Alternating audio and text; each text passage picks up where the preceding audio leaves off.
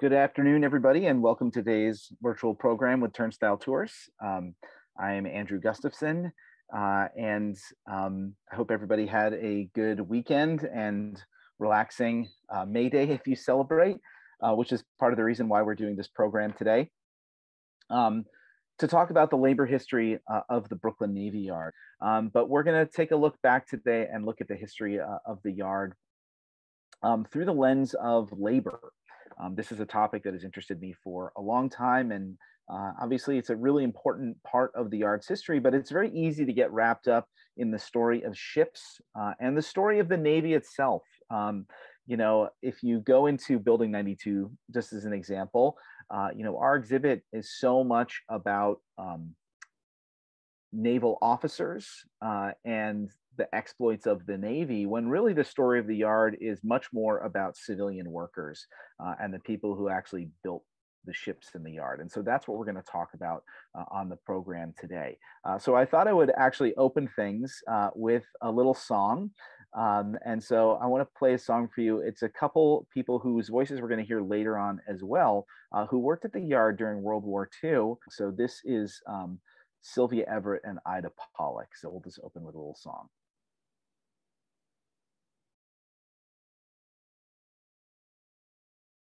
Oh, you can't scare me. I'm sticking to the union. I'm sticking to the union. I'm sticking to the union. You know where we come from. Oh, you can't scare me. I'm sticking to the union.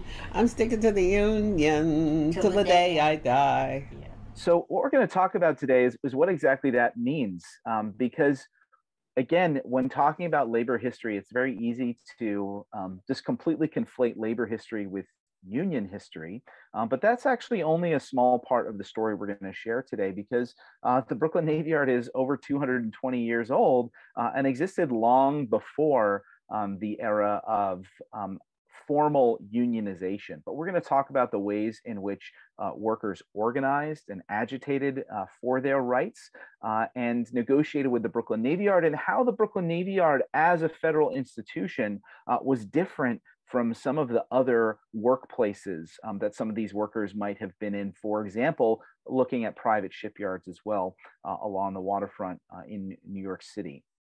But I first wanted to just mention the term strike.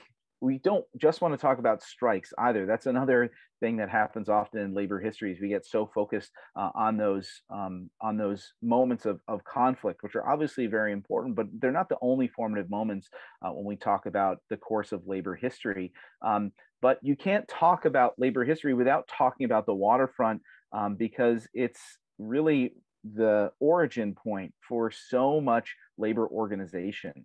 And actually the word itself, strike, comes from, it's a seafaring term, and it comes from strike the sails. But here's a painting. We can see the London waterfront along the Thames. And it was in 1768 that a group of workers who were loading and unloading ships along the London docks went on strike to demand better wages and better working conditions. And they did that by striking the sails of these ships and taking them down so they couldn't go anywhere. So they essentially commandeered these ships. And so that's the origin of the term strike. And it's not surprising that so much labor activism has its origins on the waterfront and in seafaring, because these were obviously very critical workers. You could not operate ships without them, but they were also workers that tended to have a fair amount of autonomy to a degree. Maybe not so much in institutions like the Royal Navy, but workers that were working on ships, they could travel around the world, and they could go from ship to ship and company to company, and they did have a fair degree of autonomy. So it's not surprising that this was sort of the origin of the labor movement in many ways, and where we get the term strike.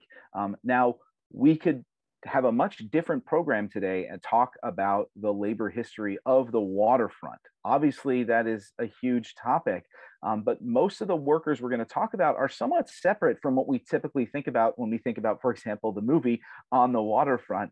We're talking about dock workers, right? So those are workers who are loading and unloading the ships.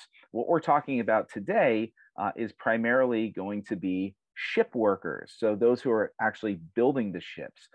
So there's a different set of skills and a different set of trade organizations that they were involved in. So obviously they're working in the same kind of arena of the city. They're both working on the waterfront, and in many cases they're working side by side. In especially places like Red Hook and Sunset Park, you'd have shipyards, right next to warehouses and docks where ships were being loaded and unloaded. That wasn't so much the case at the Brooklyn Navy Yard. The Brooklyn Navy Yard did not have a large group of dock workers, longshoremen that were there. So it was part of the waterfront, but in some ways separate from the larger waterfront in Brooklyn that we think of as this huge complex of docks and warehouses. So when talking about ship workers, these were actually some of the earliest workers in New York City to start to organize. Now, for the most part, we're talking about skilled workers, and that's what we're going to talk about almost for the first century of the story today, is that the workers who were organizing were the ones who actually had skills. And so they had a fair amount of power and clout within the workplace. And so they were organized into various types of craft and trade unions, even if going back to the 1830s, which is the period we're talking about right now, they weren't technically organized into what today we would consider to be a union. But some of the first workers to organize were these skilled shipbuilders who were working in Corlear's Hook.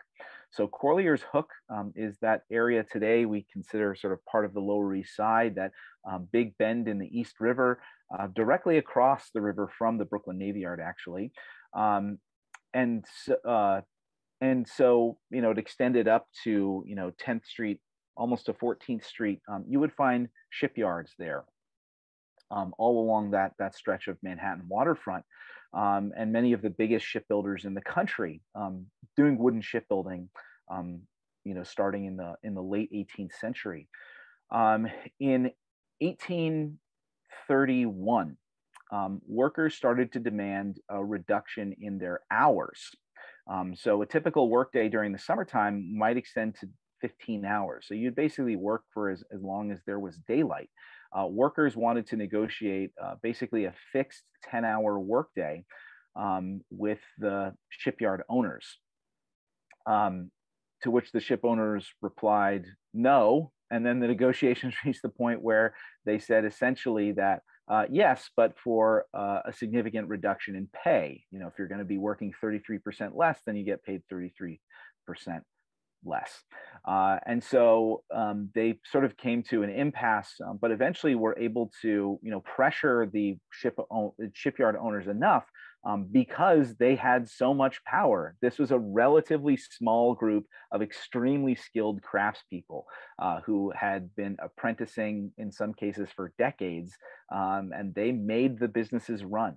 And so there wasn't a whole lot of negotiation that the ship owners could do because this cadre of very, very skilled workers was able to organize. And so eventually what they came up with was a compromise where they agreed to a 10-hour workday, although it would shift slightly as the daylight hours shifted throughout the season. And they erected a bell in 1831, which was right around East 10th Street, between East 10th and East 11th. And it was actually the workers themselves who pooled money to pay another worker to go and ring the bell at the beginning of the workday and the end of the workday. So this really, was sort of a fixture, a centerpiece of this vast shipbuilding complex in Corlear's Hook. Now, when we talk about the ship workers who are across the river over in the Brooklyn Navy Yard, it took a little bit longer. But again, we see the we see the Federal Navy Yards as also an important nexus of organizing federal employees, because the first strike ever by federal employees was in 1835, not at the Brooklyn Navy Yard, but at the Washington Navy Yard.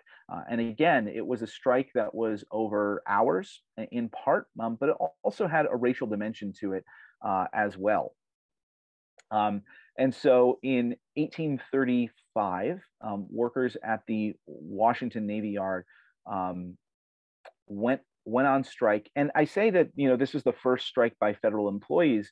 The fact of the matter is that for much of American history, the largest part of the federal workforce was actually the public shipyards.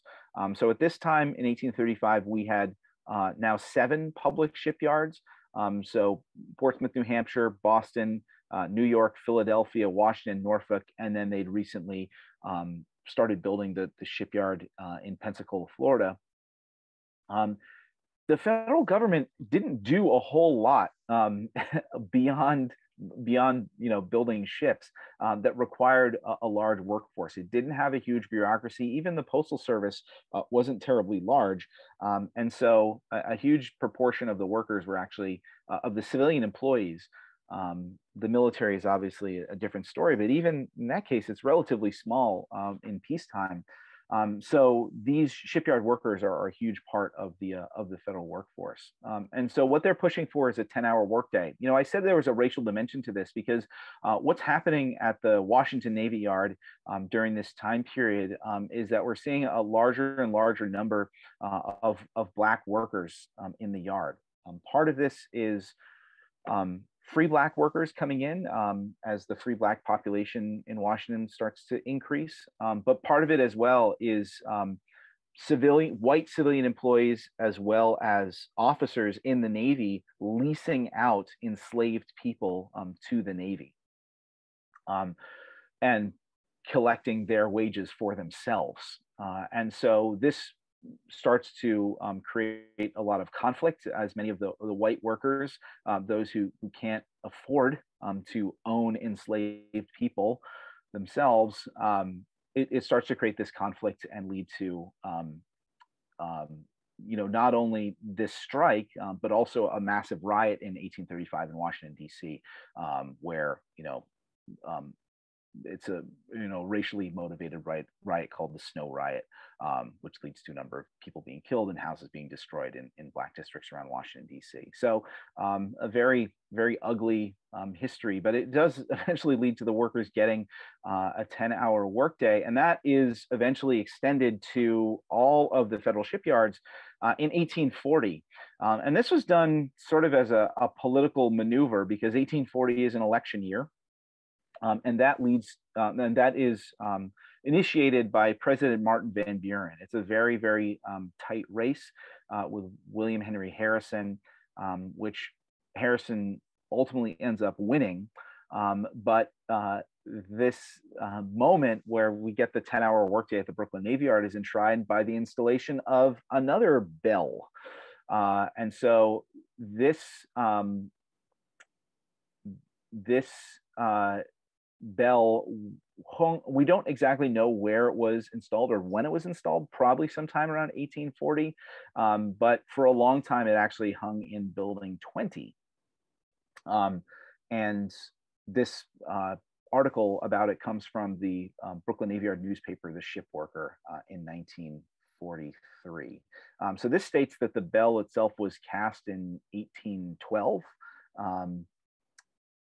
but it actually became an important symbol because, as you can see here, what they actually did during World War II when they installed a yard-wide public address system and they marked the changing of the shifts, they actually recorded this exact bell and played it over the PA. We'll mention this bell again. This bell has been lost to history. If anyone knows anything about this or where it may have gone, we're trying to track it down, in part because their new occupants in Building 20, this is now the home of a company called Nanotronics, and they're very interested in finding out what happened to this bell. I have an idea of a little where it may have been in a little bit later period, but don't really know what happened to it after the closure of the Brooklyn Navy Yard. Perhaps we can ask our friends down at the museum in the Washington Navy Yard, because a lot of ephemera from the Brooklyn Navy Yard wound up down there, including our whistle. So there was a whistle that was actually blown for the launching of all the ships throughout the 20th century, and that's on display in the museum. That would be a nice thing to have back in Building 92.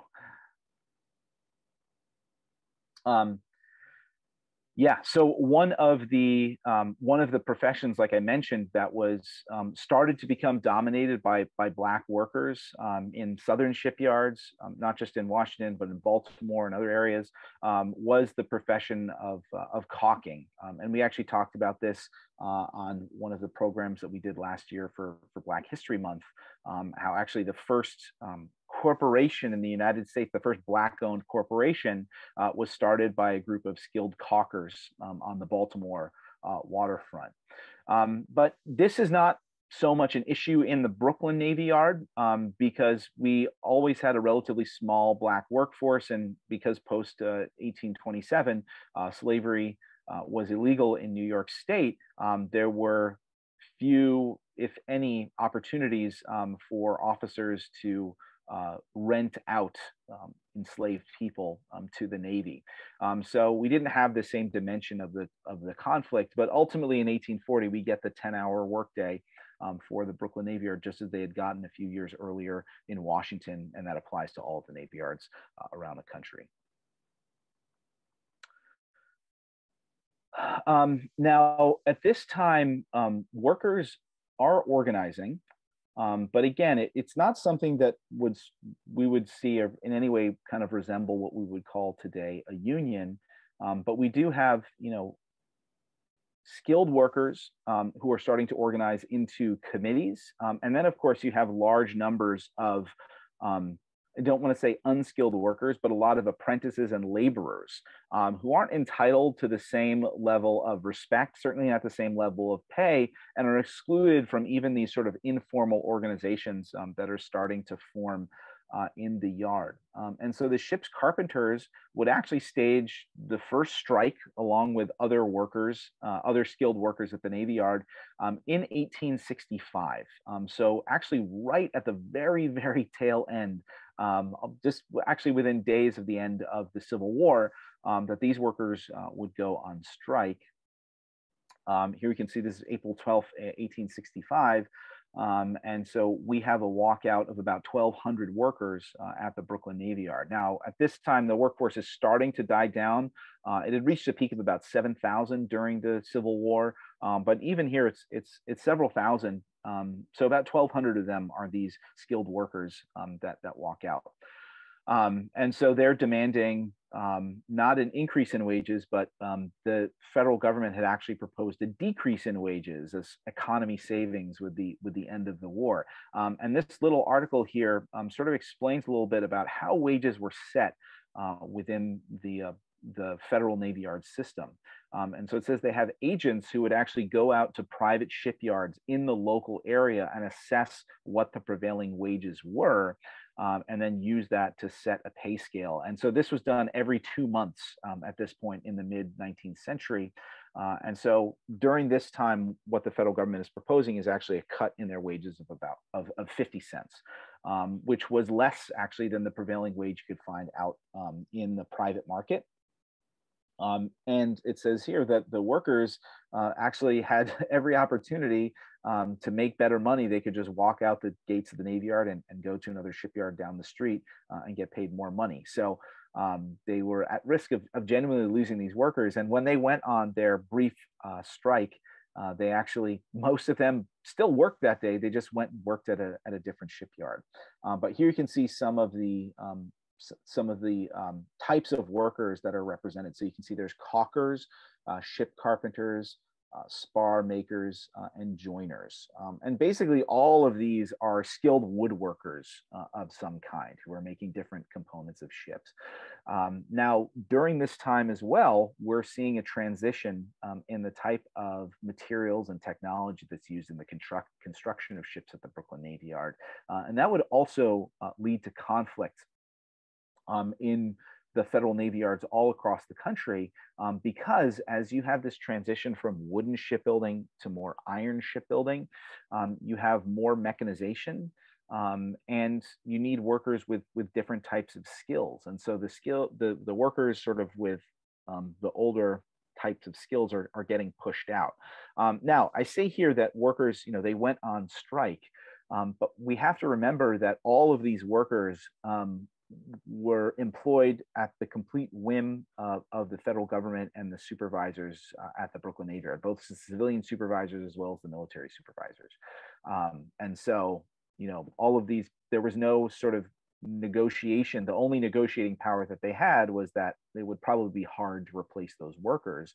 But they were not bound by any law to keep these workers, and they could all be fired at any time. And in fact, being a worker at the Brooklyn Navy Yard, there was a constant yo-yo of hirings and firings all the time. Now, in part, that was driven by the geopolitical situation. So obviously, wartime, you see a big spike in employment, but there were smaller factors that would also lead to large scale hirings and firings. Some of it was the season. So, during the winter time, there was less work to be done, so that you'd have mass layoffs in the winter. It could be the availability of materials. And so if you have a supply chain disruption, you might have hundreds or even, thousands of workers be laid off, even just temporarily. But one of the biggest impacts on workers and their ability to work consistently was political. And the fact of the matter is, this is one of the reasons why the federal shipyards existed. Now, their stated reasons for existing, and I've said this many times before, were, of course, to furnish ships for the federal government and to keep those ships in good working order. They were designed to be storehouses for the Navy and supply ships. They were also meant to maintain a skilled cadre of ship workers who could be mobilized in the event of a national emergency. And they were also meant to give the federal government a point of comparison for costs of ships. So they were meant to actually be a sort of public option in terms of competition for shipbuilding and ship repair. And so the government, just like here, they're looking at private industry to set their wages. The Navy yards are also, tabulating and calculating their own costs for materials and labor when they're going out and contracting out construction at private shipyards. So they can use the public yards as a point of comparison in that way. But the unstated reason for the existence of the federal shipyards is that this was the largest pool of federal jobs, and they could be doled out for political patronage purposes. And this had always been an issue throughout the 19th century.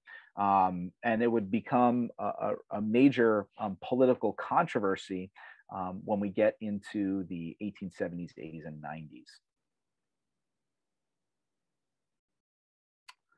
90s.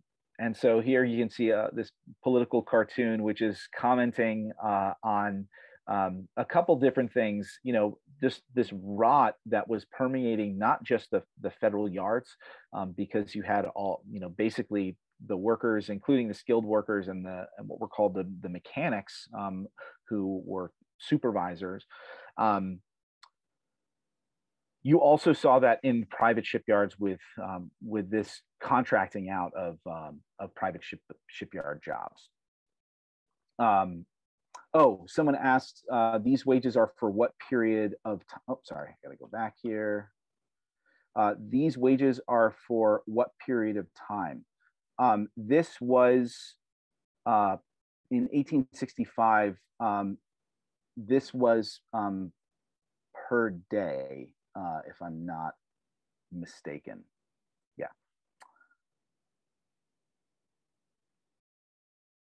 Um, okay, so you see this rot that's really permeating the Navy, and it's something that began obviously before the Civil War with the whole patronage system, but after the Civil War, you see large disinvestment from the Navy by the federal government. Um, and so you see the workforce and the shipyards start to rot away, and you have massive political corruption, and these private shipbuilders are starting to cash in on it. The person you see here in the center wearing the top hat, this is John Roach, who owned a massive shipyard in Chester, Pennsylvania. He had been given the contract in 1881 for the first steel ships in the US Navy, what are called the ABCD ships. And these ships were taking forever to build. And upon closer inspection, it was revealed that they were of extremely poor quality. So this was under the administration first of James A. Garfield, a Republican who was then assassinated and replaced by one of our most corrupt presidents, at least in his pre-presidential life, which is Chester A. Arthur. They were then, that administration was then defeated in the election of 1884 by a Democrat in Grover Cleveland, and started to clean house. So part of it was the fact that the ships that Roach was building were of extremely poor quality.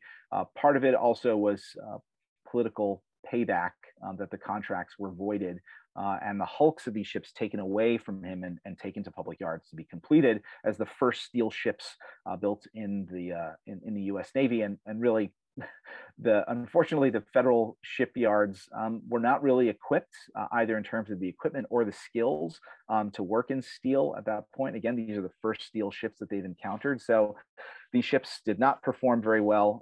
They took another number of years to complete and had very, very short service lives. But again, this was all the product of this pervasive corruption that you saw throughout throughout the Navy during this time period.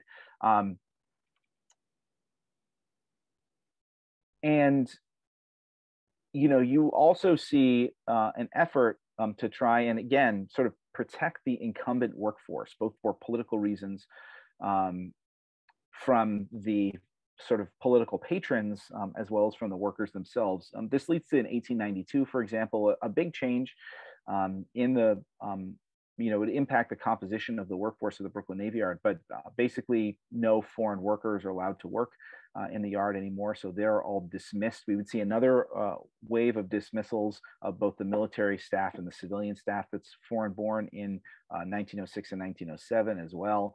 So again, there's this constant pressure to try and protect the incumbent workforce, just as we saw back in the 1830s with the conflict over Black workers coming into the Washington Navy Yard. So it's all a very kind of cozy, close-knit system. But the assassination of James A. Garfield in 1881 would have a large impact on the entire federal bureaucracy and the Navy Yard specifically, because James A. Garfield was murdered by a patronage seeker. He did not get a postmaster position that he was hoping for as a political donor, and so he killed the president over it. And so even though Chester A. Arthur, graft and patronage was his bread and butter, he was forced into signing a reform bill for the civil service during his administration. And so this would lead to a reform, really largely of the white collar workforce of the federal government, but would eventually lead to civil service reform within the Brooklyn Navy Yard as well, and start to break the stranglehold that the political parties had over the Brooklyn Navy Yard. One of the things that you often see during this time period, during the mid 19th century, was in late October, you'd see hundreds and hundreds and hundreds of workers be added to the payroll for the Brooklyn Navy Yard. And then they would go and vote in the election in November. And then a couple weeks later, they would all be discharged. That was a very common practice. And actually, one of the commandants of the Brooklyn Navy Yard Renshaw back in 1841. He was dismissed in part because the political bosses of Brooklyn were upset that he only gave workers half a day off to go and vote on election day, because they should have been entitled to a full day off to do all of the electioneering that was demanded of them in exchange for the positions that they received in the Brooklyn Navy Yard. So this is a big part of the story when talking about the yard in the 19th century. And the political corruption would have real consequences in terms of the low quality of ships and construction that was done in the yard during this time period. One of the sort of champions of civil service reform during the late 19th century was Teddy Roosevelt. In his various positions, he had, a meteoric rise, going through, like 5 different jobs in almost as many years in New York City and state. And then in the federal government, he gets appointed the Assistant Secretary of the Navy.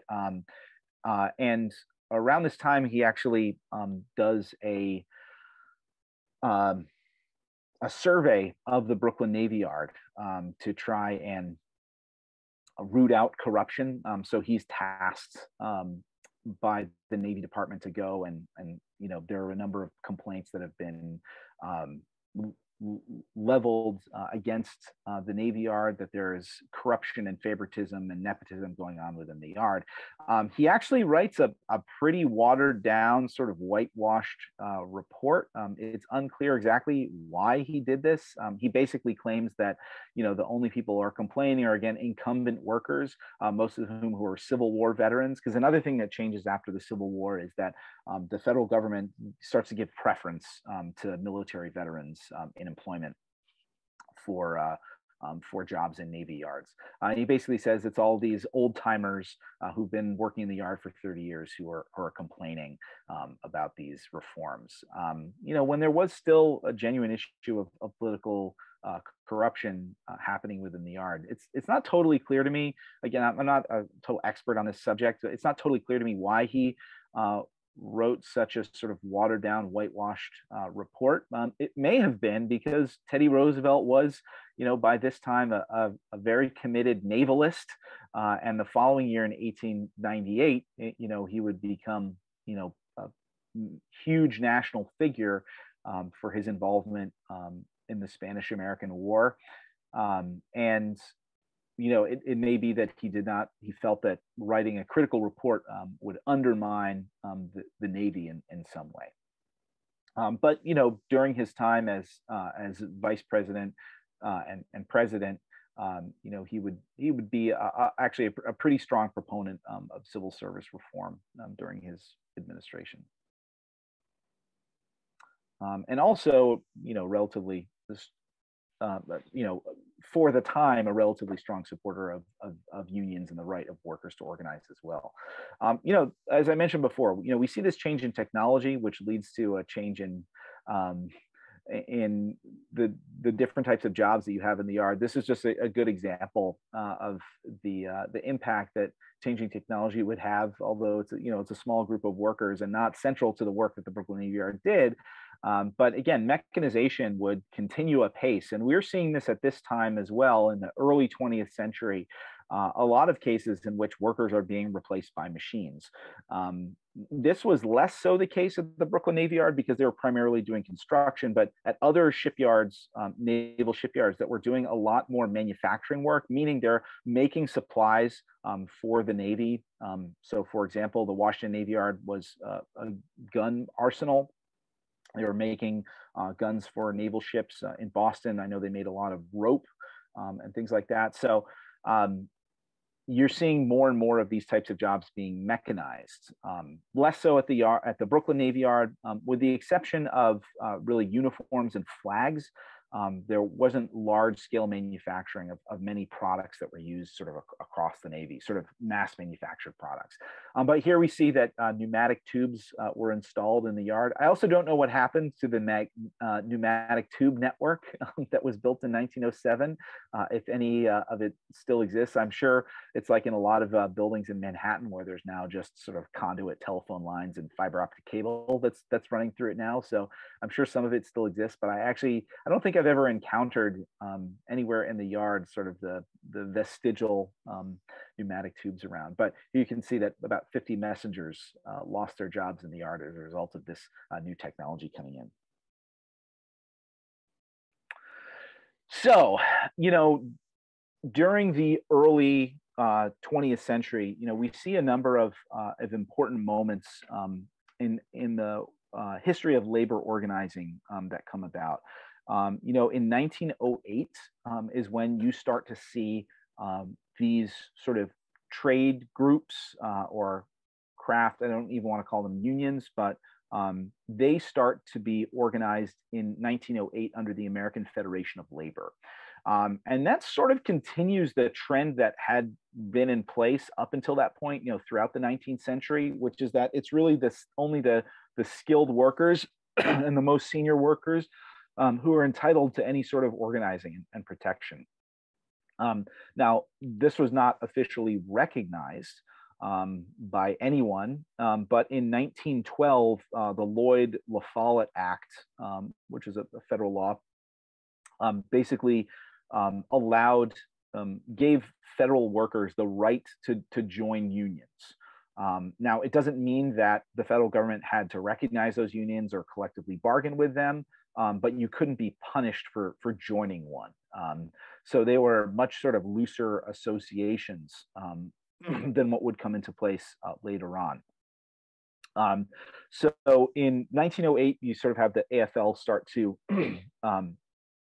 establish a presence in the Brooklyn Navy Yard. And then in 1913, you have the introduction of shop representation. So basically the different shops, again, mostly composed of the skilled workers, are allowed to vote and sort of elect representation that can make grievances. Again, they're not allowed to collectively bargain. They're not allowed to negotiate over wages, and they're certainly not allowed to go on strike, at least not legally. But you're starting to see the kind of growth of these representative organizations that will grow in the coming decades. But one thing is that in the wake of World War I, we see one of the first major strike waves across the country in 1919. The Brooklyn Navy Yard isn't really part of that, again, because the federal workers are sort of set apart in that they don't have the right to strike, they don't have the right to organize under federal law. Again, you can join a union if you want, but you can't actually collectively bargain and exercise the union's power in any sort of real way. So while we have these major strike waves that happen, like in 1919, we don't actually see strikes at the Brooklyn Navy Yard. After World War I, we have this huge strike wave across the country, and then it becomes tamped down pretty quickly, in part because of a loss of public support due to the Red Scare and associating, any sort of union organizing with, communist revolution. And so it's relatively short-lived in this post-World War I period. Then it starts to come back in the 1930s during the Great Depression. We have another major strike wave that's sort of reaches its peak in 1937. This is where you have the major sit-down strikes at GM. But you also have a huge strikes here in New York City, including in the summer of 1937, basically at all of the private shipyards in New York Harbor, including in Brooklyn, Staten Island, and even over in New Jersey. Eventually, this strike would grow to affect 16 yards and about 15,000 workers at one point or another would walk off the job. The real meat of the strike is relatively short-lived at the beginning, but it extends all the way up until so it starts on June 14th and lasts all the way up until August 11th, so almost 2 full months. And this strike is organized by a relatively new organization, which is called the Industrial Union of Marine and Shipbuilding Workers, which is part of the Congress of International Organizations, or the CIO. So this is before the AFL and the CIO merge, and they're very different purposes. The CIO is trying to organize mass unions, not just the skilled workers, but the less senior, quote unquote less skilled workers as well. They're trying to organize all of the workers within a workplace, not just keep them sort of siloed into their different organizations of their different trades, which is the case that you had up until this point.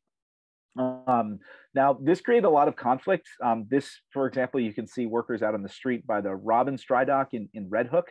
And, many of the workers did not want the CIO to get involved. And they had a union, sort of. They actually did have a union that was controlled by the company. Basically, and that was actually the ruling of the NLRB in 1938 that would basically dissolve the company union, give the CIO the legal right to organize workers at Robbins Dry Dock and other of the Todd-owned shipyards around the harbor. And that was sort of what was happening at the Brooklyn Navy Yard too. You have these shop committees, but they're really sort of controlled and directed by the administration of the Brooklyn Navy Yard, and you don't have any real sort of autonomy. And again, you don't have, as federal workers, you don't really have any of those levers to strike and negotiate over wages that even technically these company-controlled unions within the private shipyards had as well. But that NLRB ruling in 1938 would, like I said, would actually dissolve the company-controlled union that was in place at Todd shipyards.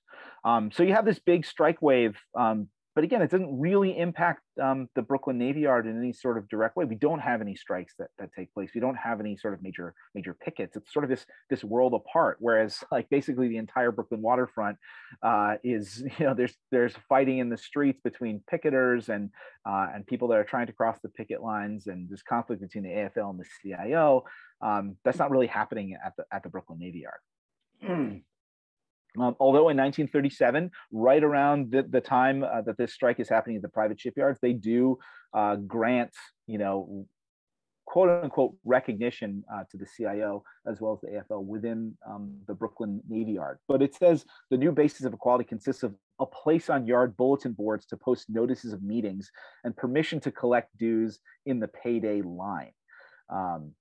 And so it says this is in accordance with a recent order of the Navy Department ordering government yards to place all outside organizations having Navy Yard membership on equal footing in freedom to collect dues and communicate with the members outside of working hours. But again, this isn't any sort of formal recognition. And here you can see that the union that starts to come into the Brooklyn Navy Yard is the Industrial Union of Marine and Shipbuilding Workers of America, the same one that was organizing the private yards, but they really don't make any sort of significant headways into the yard within this sort of framework of this particular union. And again, during this strike wave as well that we have in the late 1930s, there is a lot of, pressure placed on them and public criticism and criticism by politicians about their communist affiliations, which were legitimate. But it was also used as a scare tactic as well to completely delegitimize unions entirely. So here you can see this is a rather sensational article that was in the Brooklyn Navy Yard in the Brooklyn Daily Eagle in 1938.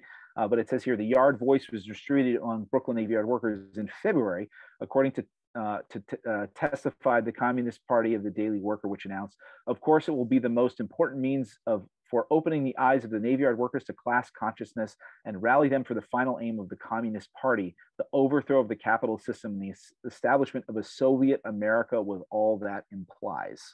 And so this was actually part of the Dies Committee, which Henry Dies Jr. was a congressman from Texas who headed the House Un-American Activities Committee, which it actually was started in 1938, but of course would become much more well-known in the post-war periods under the leadership of Senator Joseph McCarthy.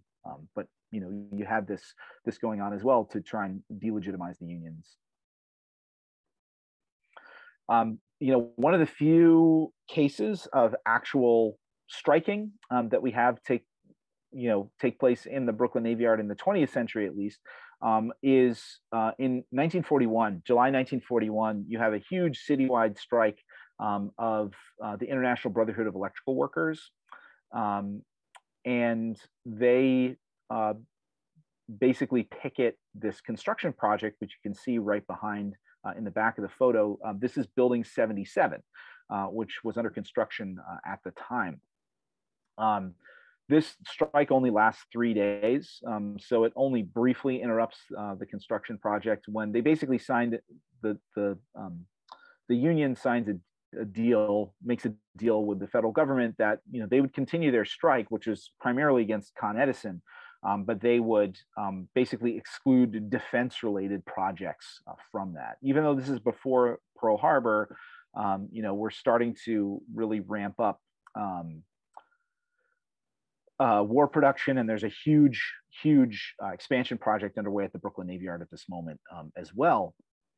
And this is something you would see in unions across the country that would basically make sort of a peace deal with the federal government and with private employers throughout World War II, where you see a very, very limited number of strikes.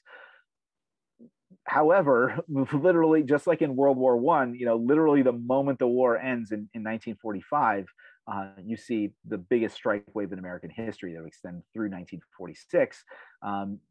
In New York, one of the biggest parts of that strike and one of the biggest impacts it has is on the waterfront. You have a huge strike of not only longshoremen, but also tugboat workers that would basically completely bring the port to a halt in January of 1946. But again, the Brooklyn Navy Yard is largely excluded from this. We don't see these major strike actions happening within the Brooklyn Navy Yard at this time.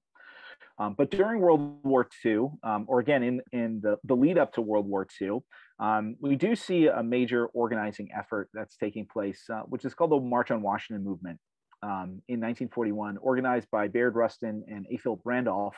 And they want to organize a March on Washington to demand better jobs and better housing and equal and fair treatment. This is in the summer of 1941. And again, the country is starting to ramp up our war production. President Roosevelt is trying to get America, both sort of physically prepared and, emotionally prepared to go to war. And is laying the groundwork for that, and really fears that a March on Washington would cause a major disruption to the sort of national solidarity that he's trying to build, to try and build support for American support of the Allies in the war. And so in the summer of 1941, in an effort to kind of stave off this movement, he signs Executive Order 8802, which prohibits racial discrimination in hiring by federal employers and federal contractors as well. So, in theory, this is supposed to provide equal employment for Black workers. In practice, it has some impacts, and it does lead to a slight uptick in the example of the Brooklyn Navy Yard in the number of Black workers that we have there, but it does not open up major opportunities for Black workers to work in supervisory roles and get into those skilled professions. The vast majority of them are classified as laborers. The vast majority are unclassified employees, meaning they have a contract for the duration of the war plus 6 months.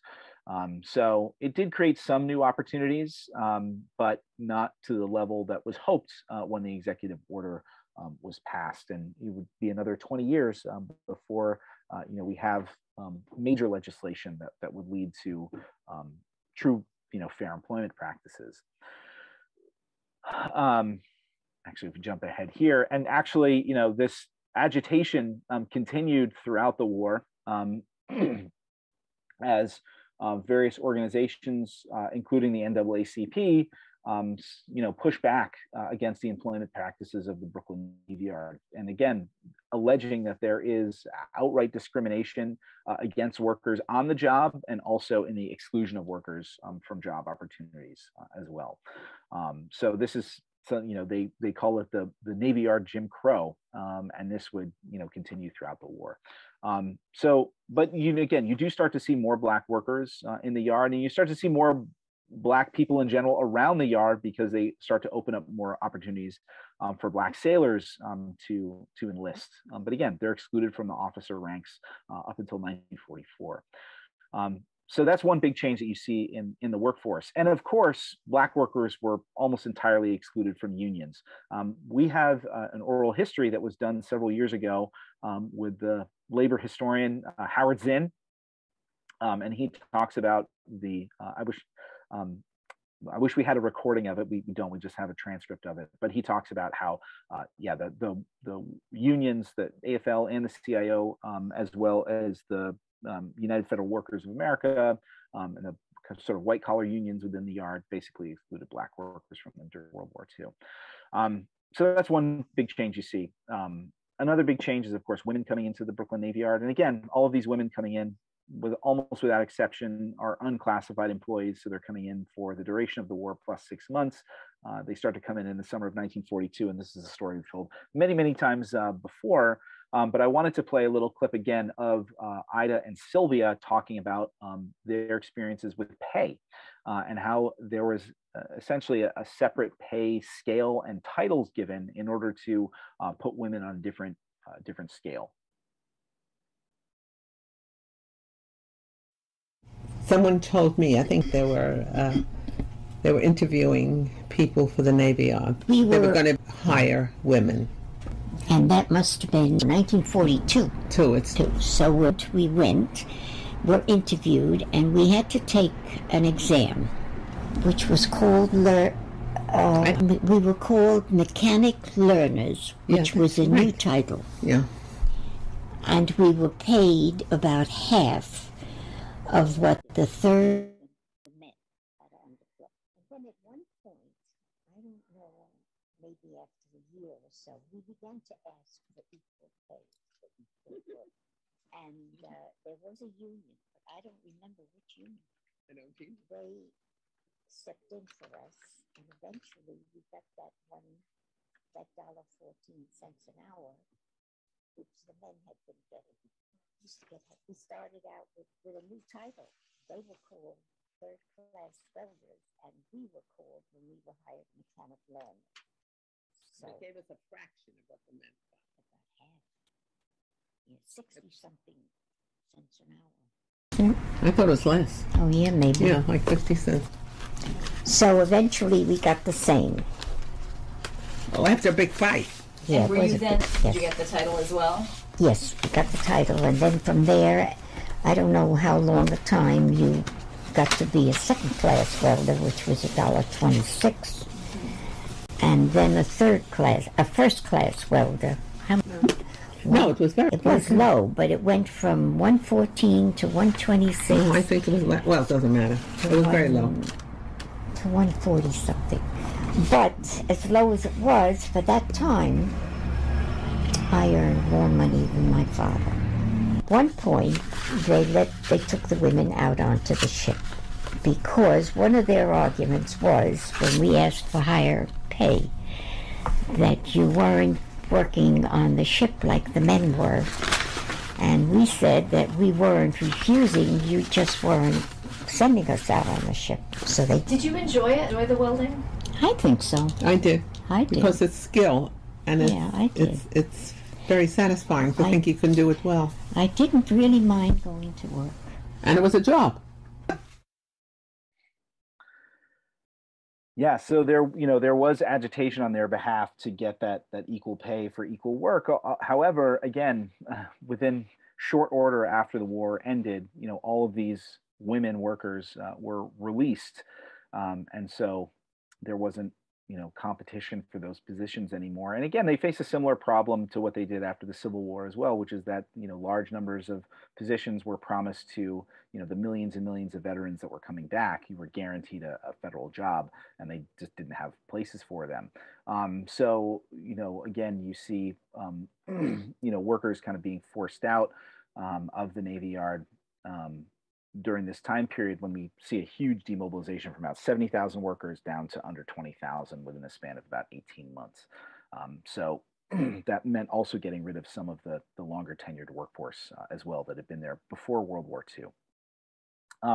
But as we get into kind of the post-war period, in 1955, we see the merger of the AFL and the CIO, and eventually the organization that would come to represent all of the workers in the Navy Yard at the end of the Yard's naval history would be the Metal Trades Council. Now, the metal trades had started to be organized by the AFL in 1908, as I mentioned before. But again, these were really siloed by the specific skills and different shops. Whereas in the post-war period, the Metal Trades Council would become sort of the umbrella union for the workers, at least the blue-collar workers, the industrial workers within the Brooklyn Navy Yard. They actually would finally get the right to fully organize and be recognized and negotiate on wages in 1962 under President Kennedy would sign that law. And so actually one of the things that the Metal Trade Council did was erect a monument to President Kennedy after he was killed. So here you can see in 1964, it was erected in the southwest corner of the yard, sort of near the Sand Street Gate. And I think that's Jean Kennedy Smith, the woman who's standing there. John F. Kennedy's sister.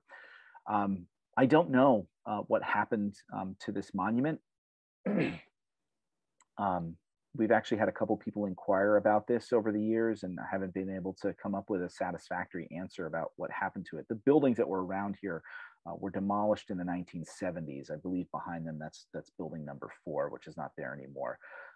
However, in one of the articles in the Brooklyn Navy Yard Shipworker, it mentions that on this site where the monument was installed is where there used to be a bell that was then removed from this location. So that may be the same 10-hour workday bell that we talked about at the very beginning of the program. But ultimately, the Metal Trades Council would not have any power to stop the federal government from what they wanted to do just a few months after this photo was taken, which was to shut down the Brooklyn Navy Yard completely. And one of the main justifications that the Navy gave was this study that was done in 1962 by Arthur Anderson, the accounting and consulting firm, basically arguing that the public yards were too expensive. Going back to the Eisenhower administration, they were trying to, these administrations were trying to extricate the federal government from really any kind of manufacturing at all. And so they were trying to get the federal government out of the business of shipbuilding and ship repair. And so one of the main arguments they made was that the largely unionized workforce of the federal Navy yards was more expensive than the non-union workforce of private shipyards, mostly located in the South. And so cost was a big consideration. There were also, infrastructure and geographic considerations that were also looked at, including the height of the Brooklyn Bridge and Manhattan Bridge and the size of ships that could fit under it. But this was one of the key considerations, is that in general, the federal government wanted to get out of this business and move it into private industry. And so today we still have 4 federal shipyards, but they don't really compete with private industry in that they don't build any ships, and they're largely doing highly specialized types of repair work. And so there's not so much of a one-to-one comparison when we look at the types of jobs that are being done for the Navy by private shipyards versus the public yards.